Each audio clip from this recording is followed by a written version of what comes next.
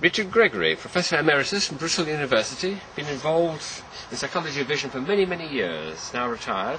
This is his head, twice normal size. The back of it, though, is hollow and been painted by a friend of ours. And the effect is quite remarkable.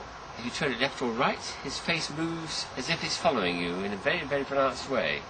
Tilt it back or forward, he appears to change the expression of his face and demeanour. The painting's quite subtle. You actually have to get the highlights as if it's lit up from underneath, and then you get this wonderful visual optical effect. Richard Gregory, like a ghost.